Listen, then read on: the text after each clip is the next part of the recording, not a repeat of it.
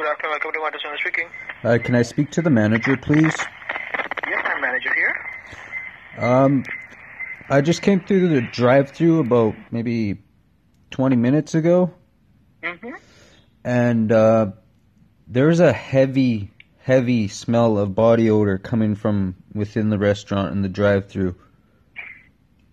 Oh, I'm sorry for that. I'll just double check, like, who's that person. Because, like, I had my kid in the car, and my kid started crying because the smell came into the car, and we could barely get it out, and my food smelled like it. From drive-thru? Yeah. It smelled like body odor, and my hash browns smelled like body odor. I was just wondering if you could get your workers to put on some deodorant.